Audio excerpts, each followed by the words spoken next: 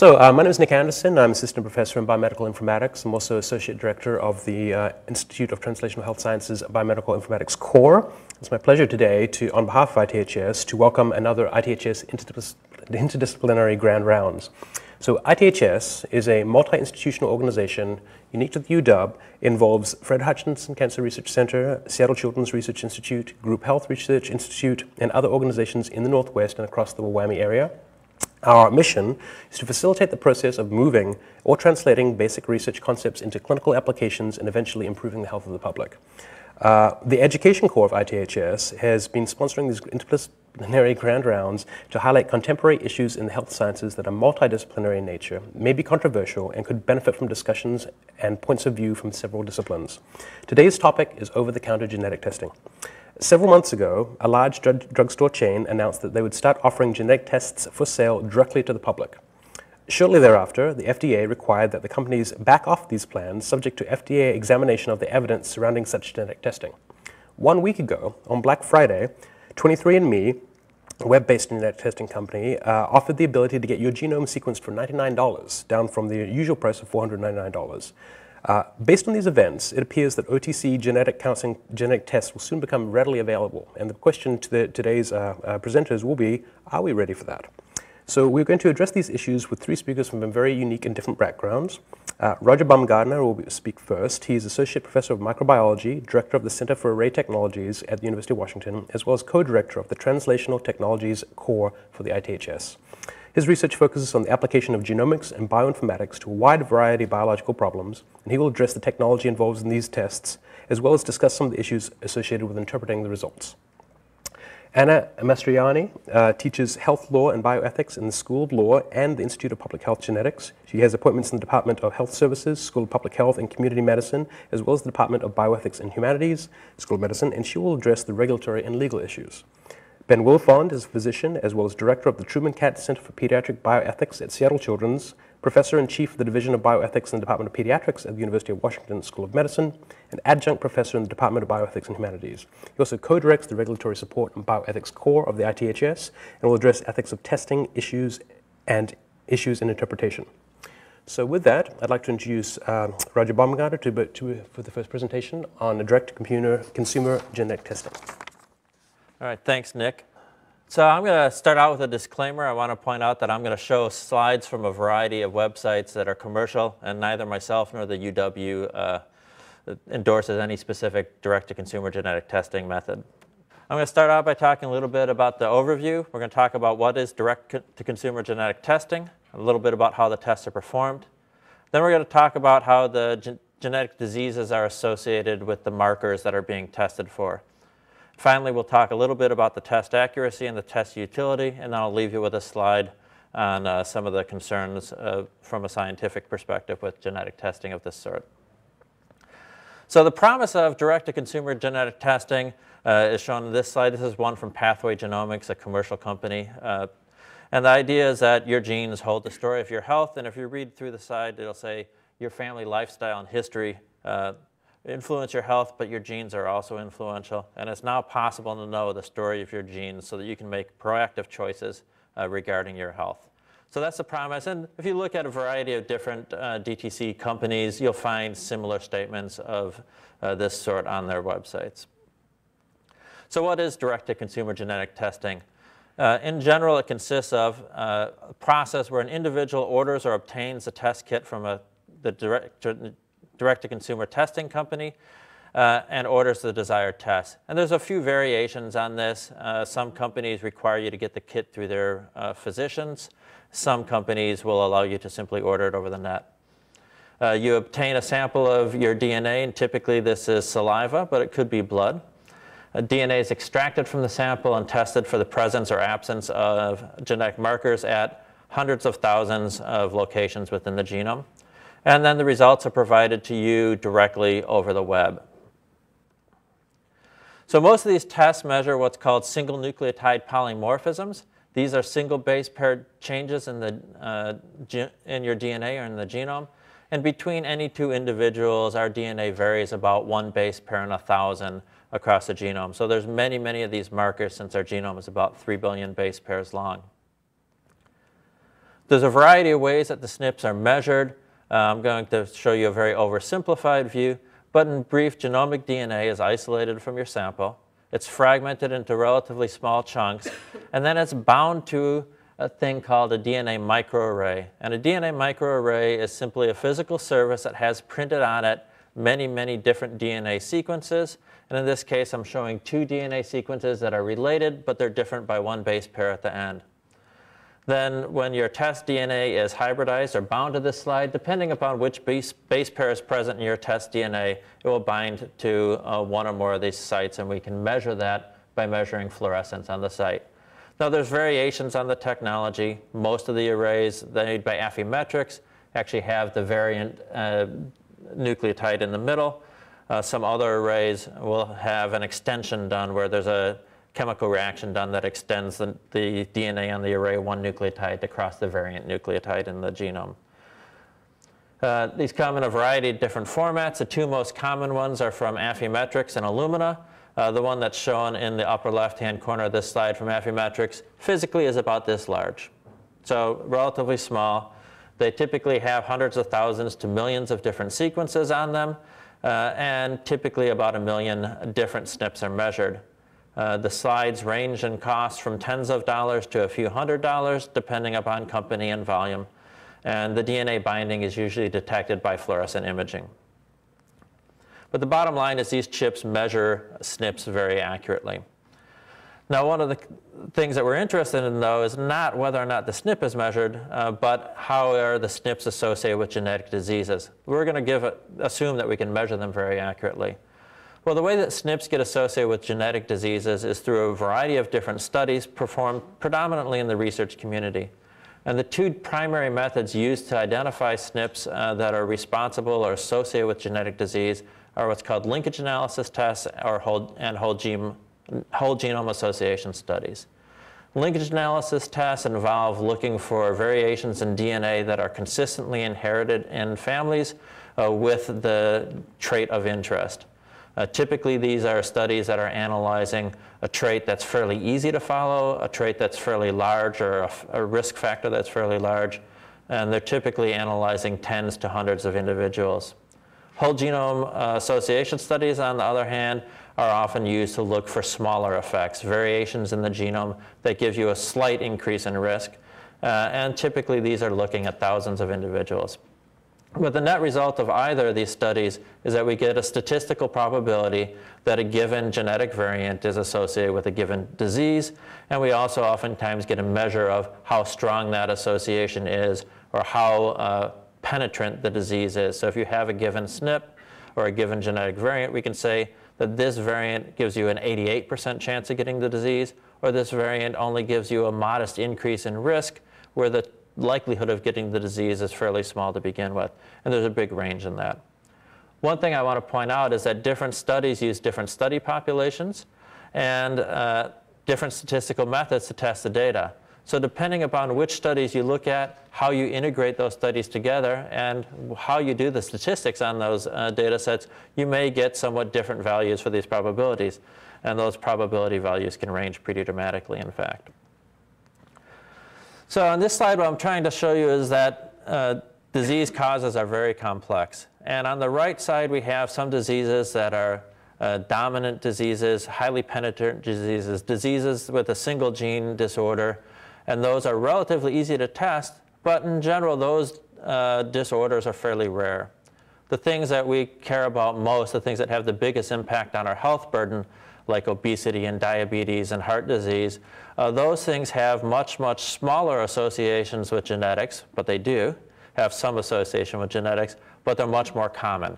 And so we have a range of diseases that there's a small number where it's very easy to get a definitive test or nearly definitive test, and a large number where we get a somewhat less definitive test.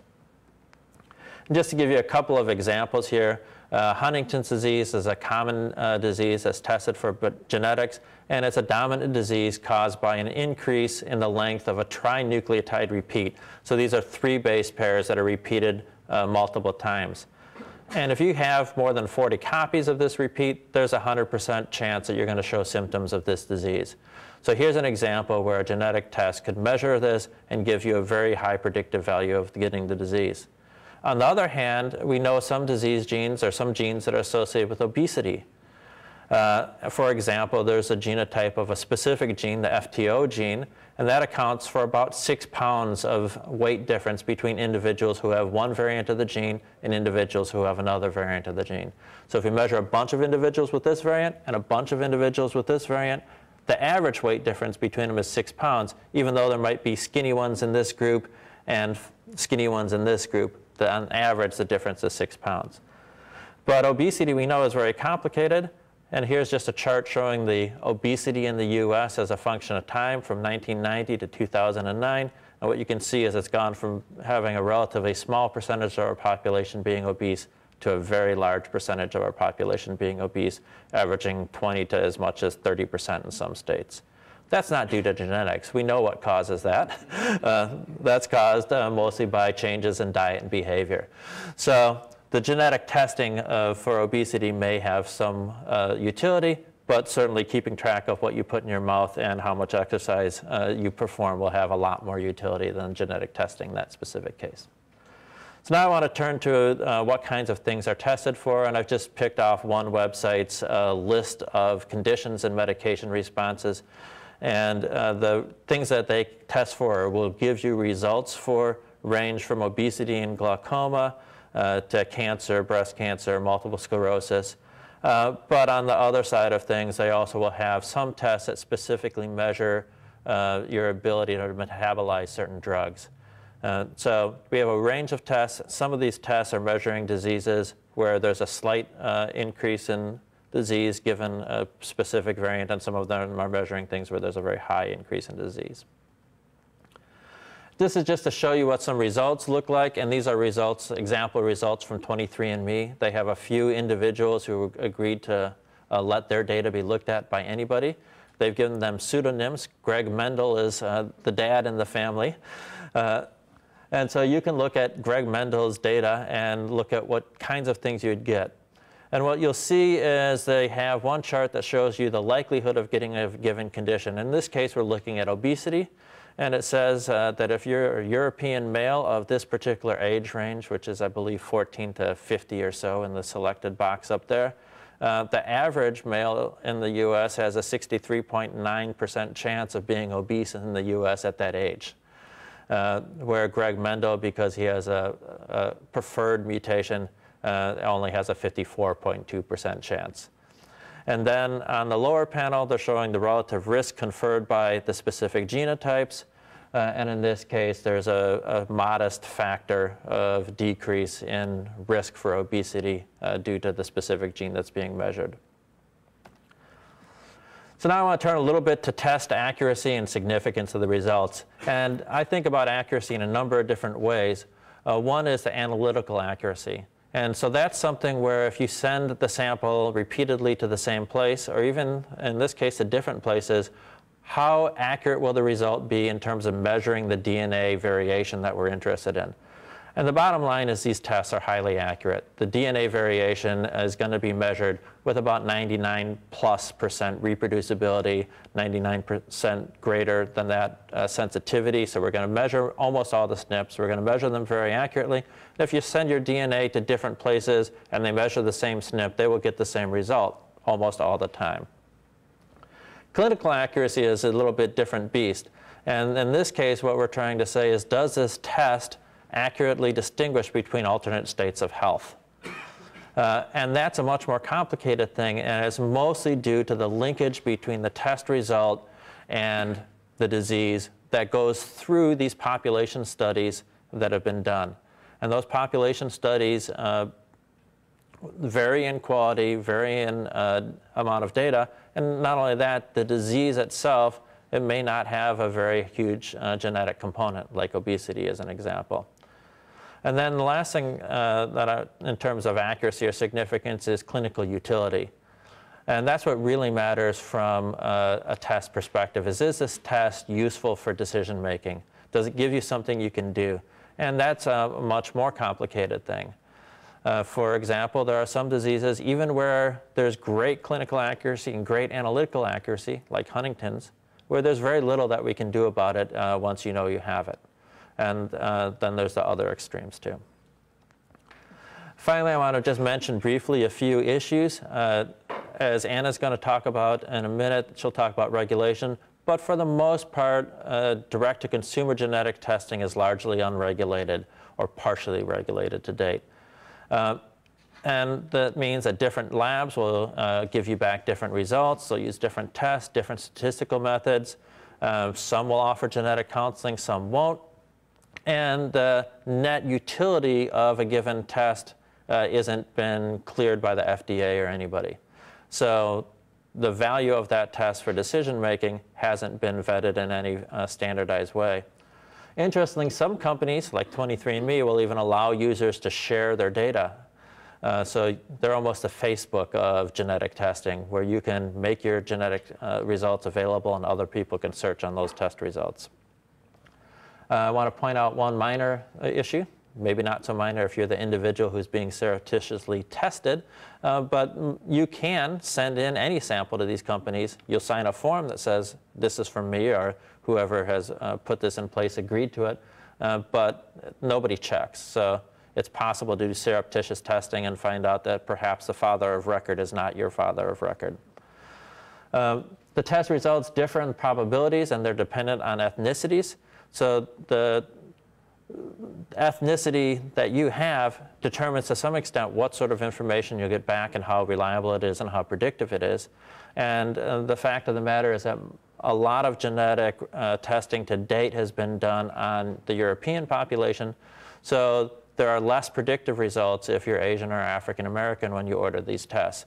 And you can see that just by looking at the test results on 23andMe's site and selecting different ethnicities. So there's also a lot of other issues. The regulatory one is one of them, and Anna will speak to you about many of those. So thanks for including me on this panel. My goal is here, well, I was just thinking, if somebody introduces you and says, well, it's largely unregulated, and you've been asked to talk about the regulatory context, well, what am I going to say? But there is something to say. I mean, there's been considerable interest, and it's been growing in regulatory oversight, and that's been increasing at both the federal and the state level. And so as the science advances, so has the interest been advancing. There's a perceived risk that these tests that are being offered to consumers are going to, that someone will take an action in reliance upon the test results. So with that, they're going to stop their medication, or maybe they'll stop taking preventive measures that they should be taking otherwise. So as the perceived risk has been increasing, as the science has developed, and as these tests become more specific and sensitive, the interest in regulation has increased significantly. Now, according to one study, approximately 30 companies offer more than 400 genetic tests directly to consumers. And for many of these tests, you should recognize that there can be little, if any, involvement of the healthcare provider in decision-making around these tests. So this graphic here gives you a sense of the areas of federal and state regulatory attention to DTC testing. The vast majority of these laws apply to all genetic testing, but DTC is driving the interest at both the federal and the state level in additional oversight. So as you can see, I've divided the regulatory world into two areas. On one side, we have pre-market regulation, and that's through the federal government, and that's where they're looking at the test for its clinical value. Is it safe? Is it effective for the person who's the intended user? Now, very, very few, as you're going to see in just a minute, very few tests fall into this category where they receive pre-market review. But there is a potential for post-market review, although it is, again, limited. And it can be in the areas of laboratory quality, and they can be, the regulators are looking at internet sites, and they're looking at marketing materials. And they're also, at the state level especially, they're developing some restrictions on what tests can be ordered in that state and by whom, and whether, for example, there needs to be a healthcare provider involved in that process. So Stepping back, looking at pre-market review, you can divide the world into commercially distributed test kits that are also known as IVDs, or in vitro diagnostic devices.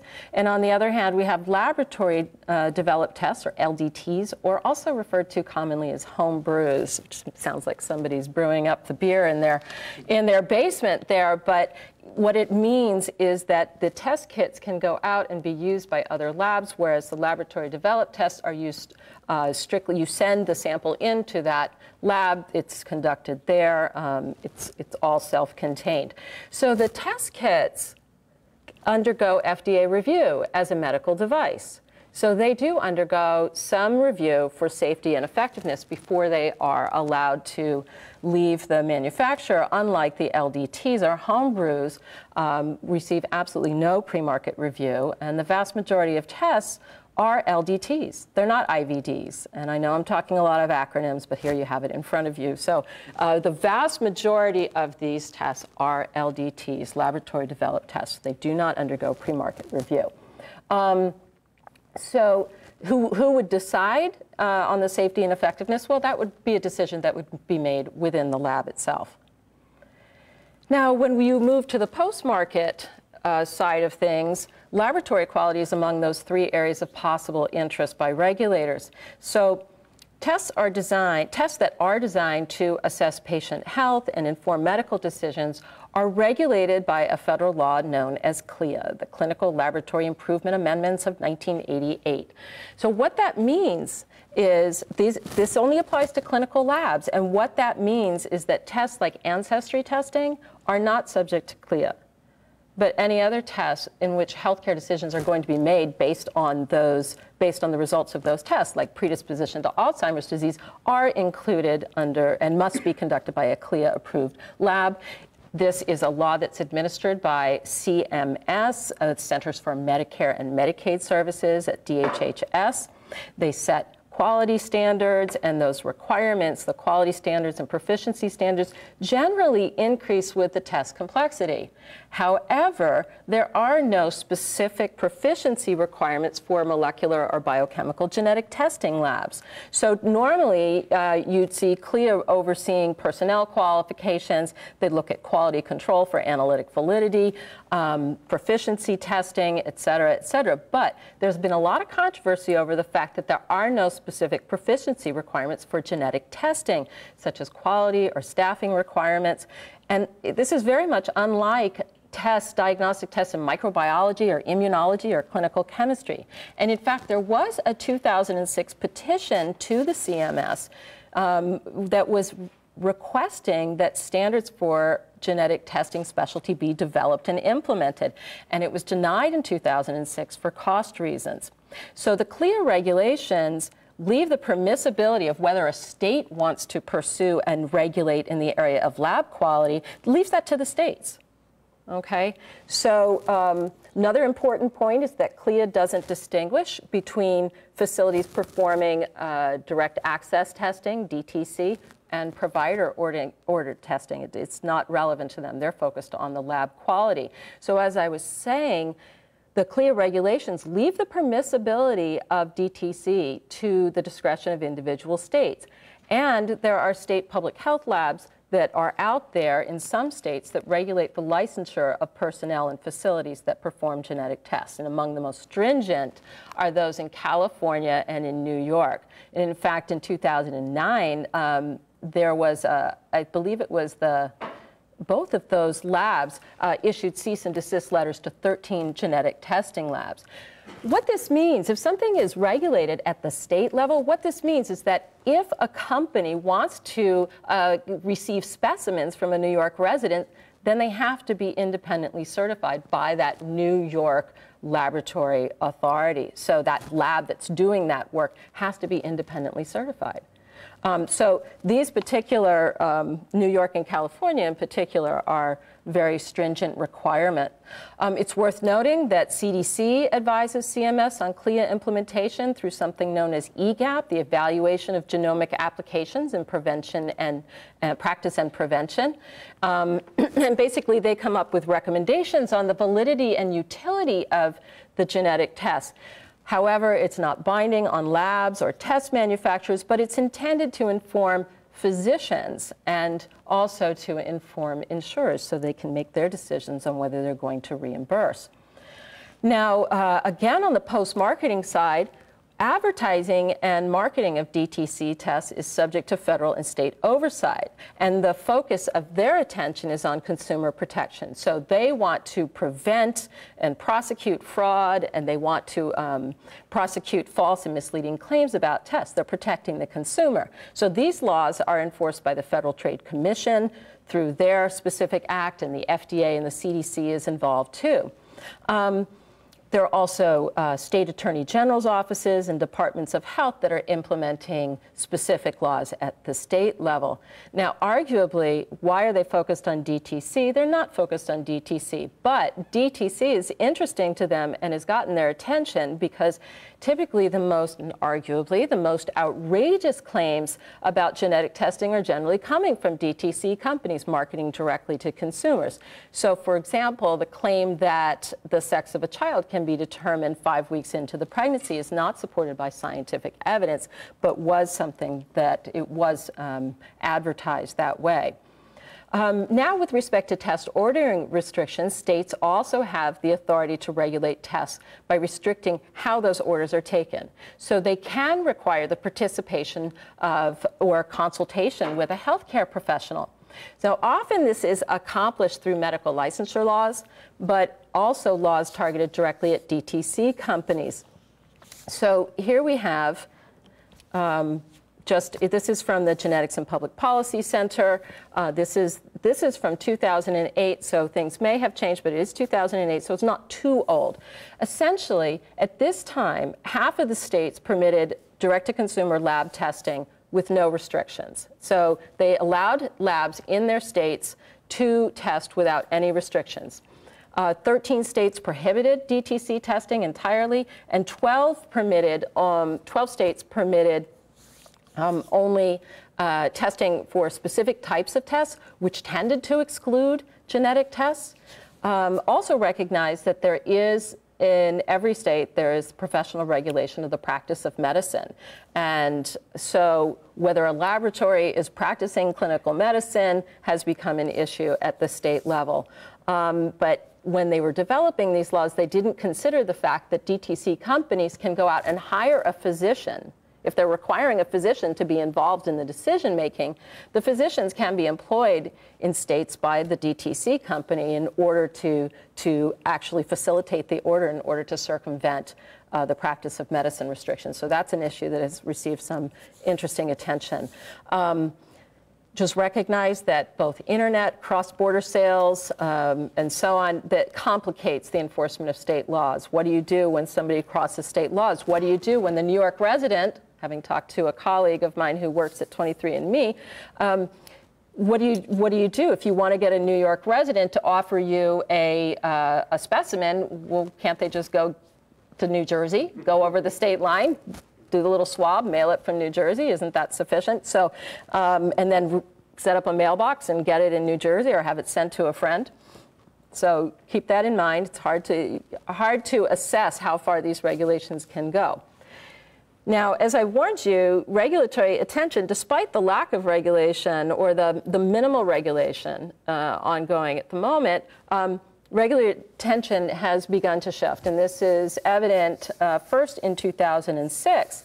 And the reason that there's been a shift over time is that when medical devices were first regulated, whenever that was in the 1970s, right? When medical devices were first regulated, the tools that we had to do that, the medical devices we were talking about, were simple. And it was the accuracy of the results. The accuracy of the results was really more dependent on the person and the expert who was going to interpret those results. So the test results were reported to a physician who was actively involved in the care of the patient being treated. And now, of course, the environment has changed. So these LDTs, or these direct-to-consumer tests, are being used to assess high-risk conditions. Some of them rely on novel scientific findings. There may even be automated interpretation rather than relying on experts to interpret And so the whole system gets removed from the patient's care. So this has escalated the potential, at least from the perception of the regulators, has escalated the potential for risk to the patient. So patients, again, may make decisions that adversely affect their health in reliance on these tests. So what you see here in this FTC Facts for Consumers, in 2006, they said, well, you know, you're marketing these nutritional tests, and it's genetics tests. They were genetics tests, and they were trying to offer advice on nutrition. So it wasn't quite bad enough to get their serious attention, but it was serious enough to get 3 agencies together to send out an advisory to consumers. So this is a healthy dose of skepticism may be the best prescription. So they want to make sure that you're advised to be careful with these genetic tests. Now, you heard earlier about the pathway test. Walgreens decided in May of 2010 not to sell this over-the-counter genetic test, which the test offered an opportunity to determine your predisposition to Alzheimer's, diabetes, obesity. It might inform your reproduction as to whether you're a carrier for CF, Tay-Sachs, other diseases, and so on. And so what happened here is that the FDA sent out a little note, and they said, does your test require FDA authorization? Is it an LDT or is it an IVD? So, and remember, the IVD is the test kit, requires pre-market regulation. And so the company's argument back to the FDA was that, okay, we admit that the consumers are collecting their own DNA. So yeah, that's kind of an IVD, but we're doing the testing at our own lab. So that's an LDT. Therefore, no pre-market regulation is needed. And then you heard, so essentially FDA was trying to send a message that they thought that the marketing was unlawful, and ultimately that was withdrawn. The FDA then in July of this year sent letters to 20 genetic test manufacturers doing kind of the same thing. Say, we think that your products meet the statutory definition of a medical device because of your claims about the test results. And so they are forcing them to come back to them and say, why are these not IVDs?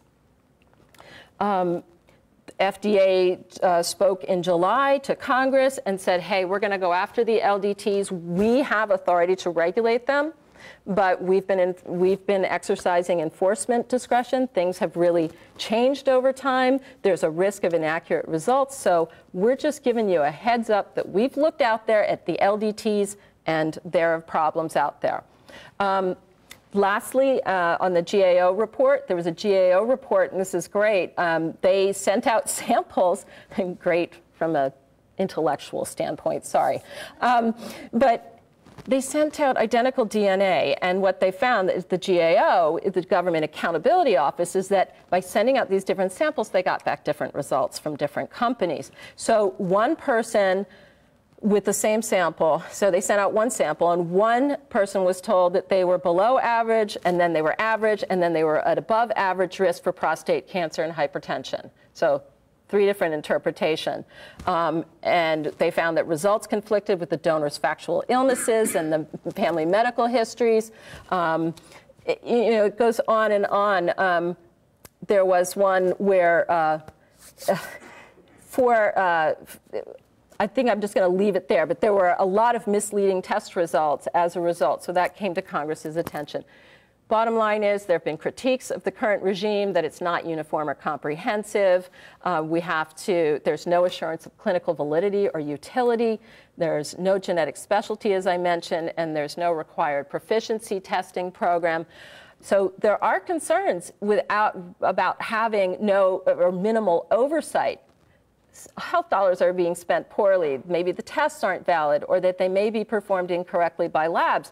Maybe the results are even going to be explained inaccurately by physicians. So people may be taking, they may undergo harmful treatments or unnecessary treatment, and ultimately there may just be an erosion of public trust in genetic tests. But that has to be balanced, of course, against the possible downsides of more regulation. Maybe it's going to delay our access to new tests, or the tests are going to cost more, or there may be decreased innovation. So that is my summary of regulation in a nutshell. So I'm happy to take questions at the end. Thank you. It's a pleasure for me to follow Roger and Anna after their presentations because it allows me to kind of focus in on some of the ethical and social issues related to this. One thing I would like to begin with is by saying, in terms of my perspective in bioethics, I like to look at issues from multiple perspectives. So what I hope to do through my presentation is give you an idea of different ways of looking at these questions that you've been hearing about on the last two presentations. And in fact, I'd like to start by talking about direct-to-consumer advertisements for genetics as a way of introducing this topic, which really has been going on for decades. In fact, the first paper I recall from my own reading was from 1982, a paper regarding Tay-Sachs screening and the way in which messages were manipulated in the Tay-Sachs screening programs from the 1970s. Advertisements tend to simplify complex issues and diseases, and they appeal to a wide range of emotions and draw upon a variety of themes. I'll give you some examples of these. So community identification is one of the themes. The desire for control over one's health and healthcare options. The powerful hope for health. This is some examples from newborn screening. The motivation to relieve fear. This is from the inside flap of the show Wit about cancer. And the resolution of uncertainty. This is from a billboard in Baltimore. So you can see that advertisements have been used in a variety of ways for many years. About 10 years ago, colleagues and I spent some time thinking about this and tried to think about this generally from the question of under what circumstances or conditions is direct-to-consumer advertising most concerning. And we identified three specific types of situations where it could be more concerning than others. And what I'd like to do is show you how genetic testing fits into those examples. So first we can think about the complicated social context of genetics. Here there are several issues. First is the fact that in general consumers are less experienced with genetics than they might be for pharmaceuticals. And in that regard, their experience and exposure is often fueled by mass media metaphors. We see this on Time all the magazine and Newsweek, as well as fictional narratives such as Gattaca. That's really often what's informing the public about this. There may be a limited appreciation that can also reinforce misconceptions. So there often is an inflated hope and expectations of genetics. In fact, one of the brochures talked about a simple test that may dispel fear, which often ignores the complexity that Roger talked about between gene, environment, behavioral, and social interactions. And it's also important to realize that the historical context of genetics, particularly with regards to eugenics and sterilization, is not too far in our past. And that also creates a complexity that we need to be aware of. The advertisements often fail to address the informational complexity. The risk information that Roger was describing is often difficult to understand. The advertisements may describe the most severe clinical manifestation of a condition, and they may not include information about potential either psychosocial, familial, or physical harms that could occur. And perhaps most importantly is the issue of lack of consensus about the clinical utility of some of these tests, and that the fact that these tests can become commercially available before there is a professional and public consensus about a test's value. And again, this is true not just for DTC, but true even for things that are offered by physicians as well. So what I'd like to do now is turn from the issue of advertising more specifically to the issue of direct sales. Here's one of my favorite cartoons here. It says, it's great for this time of year. I'd like to order item 9477B, the do-it-yourself chromosome manipulation makeover kit with a cloning adapter. Oh, what the heck? A set of frozen identical twins in blonde. So to think about issues of DTC sales, what I'd like to do is to show you this slide to describe these four different types of categories of products that perhaps we may have different implications when we think about the issue of provider advertising, DTC advertising, as well as DTC sales. And what I've shown you on this slide are these four categories of conventional, innovative, complementary, and recreational. One could place genetic testing in the innovative category, although as I'll show you in a moment, even genetic testing can expand to all four of these categories. But the idea here is that we wouldn't be so upset about some of the advertising for things that we think of as complementary. So when somebody advertises a day spa for $200 a day, we don't get too bothered by that. And certainly I've never heard anybody getting terribly upset about the pet psychics who advertise and talk about how they can communicate to your pets who've deceased so you can learn more about what their experience is like. We have some opportunity to accept those, perhaps because, as Anna described, we're expecting people are not going to make important healthcare decisions based upon what the pet psychic tells them their cat is thinking about them or what their day is like at the day spa. So when we think about genetic testing, there are some, even for the DTC, there are some companies that offer what are otherwise thought of as more conventional tests. Some are more innovative. This is one for pharmacogenomics. Some are ones I would describe more in the complementary. Here's one that relates to vitamins and offers a variety of products that you can buy. And finally, a number of years ago, Target also offered a kit for you to store your DNA. And there was it was $29 for you, and it was $100 for the family pack. Now, the companies who offer these range of tests argue that consumers really ought to have access to genetic knowledge now. It's their information. They're the ones who have the right to have it, and it's up to others to explain why they can't have access to this information. So here's an example of some of the quotes from some of the companies. I want to call your attention actually to the two at the bottom. Individuals recognize that scientific advances is a continual process. Nonetheless, the information which exists should be made available to individuals and who will benefit from the information derived from genomic research and other forms of health research, much of which has been publicly funded. So they're making the claim that, look, this information is out there, and we've paid for it. We should be able to get this, and that, in fact, consumers are capable of making these complicated, sophisticated decisions. I think what's also important to realize is that, similar to what these quotes are getting at, is in fact, information means different things to different people. And so there will be some people who really do care about the test for obesity that Roger was describing, regardless of how predictive or how meaningful it is. To them, it's information that they think is either important to them. And so I think we can distinguish both between what's clinically and personally meaningful, and also we can distinguish between what's important versus just interesting. And some of the stuff may just be interesting even if it's not important, but that doesn't tell us whether it's appropriate to offer this or not. What I'd like to do is spend a little bit of time talking briefly about some of the types of concerns for individuals, particularly from these more unconventional applications. We've heard a bit about this. And I think perhaps the most important one is the one that Anna mentioned, which is the third one here, is that people may alter their health behavior in inappropriate ways. And I think another concern that I have is the potential for exploitation who have cognitive impairments and limited appreciation of genetics. And here, we have the example of the people who, with cognitive impairments who every day receive the brochure from Publishers Clearinghouse, what they've already won, and every day send their check in for more money because they keep on thinking they're winning. And so while most of us are sophisticated enough to appreciate when a genetic test is like a pet psychic, but there may be some people who will take this information literally because of those problems, and we don't have a good way of protecting those folks.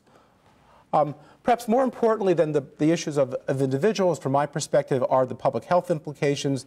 And I think one of the things we have no idea of is what the prevalence of this direct sale is. To the best of my impression is that this is probably pretty minimal. We see it on the web, but that doesn't tell us how often people are doing this. And my hunch is that this is actually probably pretty low use. The concern would be if the use increased, and the particular concern would be the cascade effect of other tests that and other interventions that might be necessary because of what people do with the test information.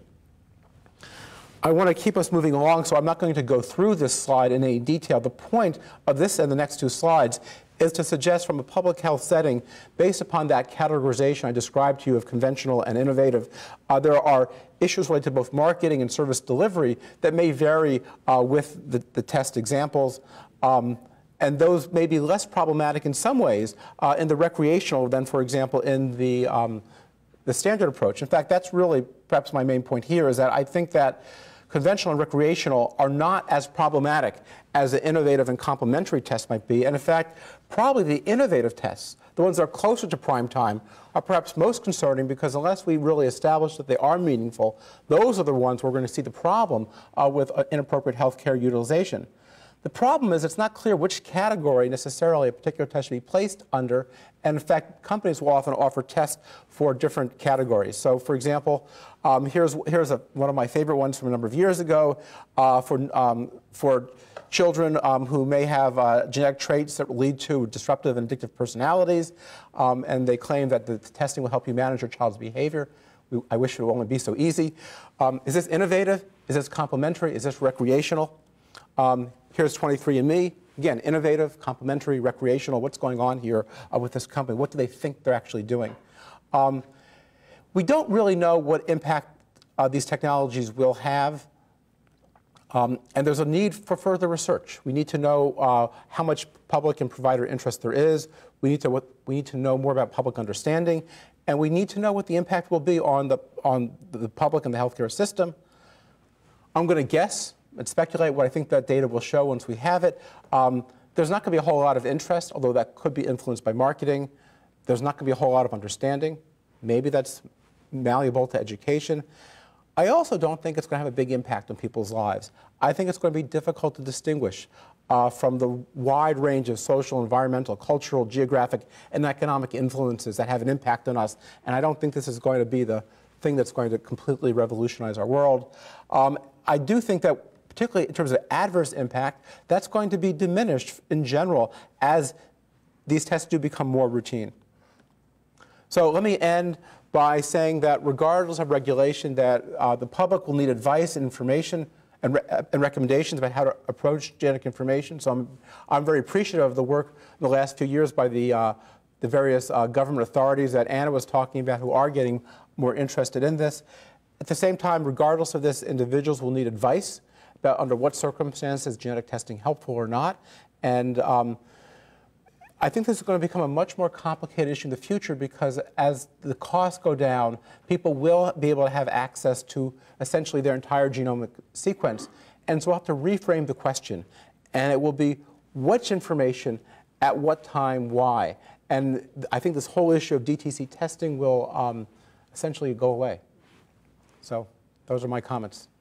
I guess, you know, a way to challenge this is I'm very curious how you would answer if you had an opportunity for a family pack of DNA testings for each of you right now. You each had the option to purchase a pack for your family. Would you do it? And if not, what from your perspective would prevent you from doing it, or what would perhaps inspire you to be able to do it at a future some point in the future?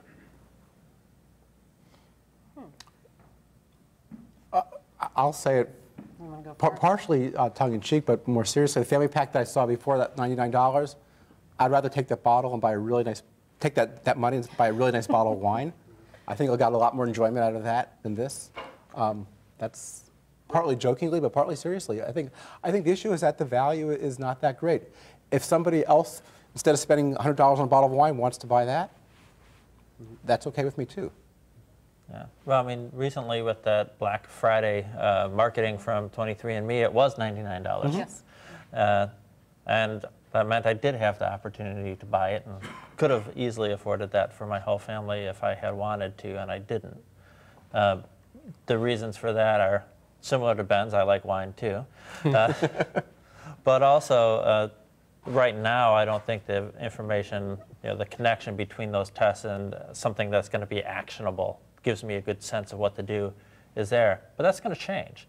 And, you know, 23andMe has a subscription model. You can give them $5 a month, and every month that some new test results or new interpretation of those tests become available, they will send you email updates.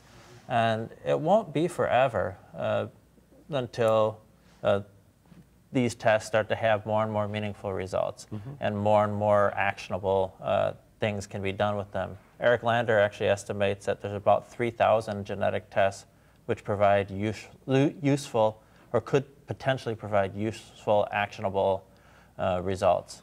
And so that's going to change, and that the more genetic testing that's done, the more sequencing that's done, the more we're going to know. So I don't think it's you know, my reasons right now will be different in another few years, and I'll probably do it then. I would agree with that. At this point, for me personally, the value, the analytic validity is not assured, the clinical validity is not assured, and certainly the clinical utility is not assured. And certainly, it would be a personal decision for myself, but it's not one that I would want to make for my family members. And I have enough to worry about with. Sorry, you know, if my kids are watching. I mean, I have they keep me busy enough as it is, staying on top of them. Let's just make sure the homework gets done, you know. Thank you all for really interesting presentations. I am personally astounded that these aren't regulated by the FDA. And I mean, it was the FDA's, it's the FDA's goal to protect the public from health issues, and that's why they came to be in 1906, because of people selling anything, anywhere with any claim. So I'm really astounded that it's taken so long to start this moving along, and that they couldn't automatically regulate these tests. So I wanted to know where that's going, if more progress is being made with FDA regulating IVDs. And I have another question, but maybe you want to answer that first. Well, with respect to LDTs, because the IVDs are regulated, right? So with respect to the LDTs, the home brews, as they call them, FDA, as of this summer, has indicated that they're planning to have a public hearing, and they want to seek the advice of the public on whether they should be pursuing this, and probably any interested parties. So there may be a notice in the Federal Register with respect to that. I don't know off the top of my head. So they are pursuing it. They've indicated to Congress that they will be pursuing a plan, or coming up with a plan to exercise the regulatory authority in that area. So. Yeah, I just think of my own doctor. I get my results from my doctor of any test. I don't get anything just in the mail. So my other comment was about roles of societies that represent geneticists, and what are they saying. I'm a member of ISSCR, which is International Society for Stem Cell Research, and they're doing a lot in the field of DTC advertising of so-called stem cell treatments, and they're doing a lot to expose fraudulent treatments. And I was wondering what the societies were doing, like the American Society for Human Genetics, if they're taking a role in trying to expose the issues and helping consumers. Yeah, they actually, those organizations actually have made very explicit public and published statements raising concerns about these. So they are on record as being expressing concerns about them. You know, I would say though it's complex. It's not the, and I think the reason why it becomes complex is that, as I was showing in my slides, it becomes unclear in some cases what's trying to be accomplished with these. And I think it's as they get close to making strong healthcare claims that it becomes more worrisome. But a lot of these companies really see themselves no different from going to Whole Foods and buying a bunch of stuff that people are charged more for because of the thought that it might be, quote, better. And I think that's what becomes ambiguous. Is this like going to Whole Foods, or is this really being taken advantage of, as you're describing in the early 1900s with snake oil? I have another question, if that's okay.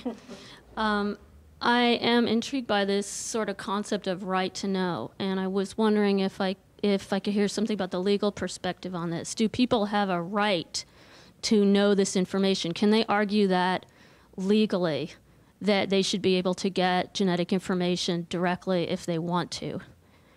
Sort of as a, I don't know, First Amendment, is it a First Amendment right of these companies to even offer these? Or yeah, it would be the what are companies the arguing exactly? A First Amendment. The companies would be arguing a First Amendment. As far as whether there's an individual right to know this information, no, that would be an affirmative right, and there are not a lot of affirmative rights out there in the law.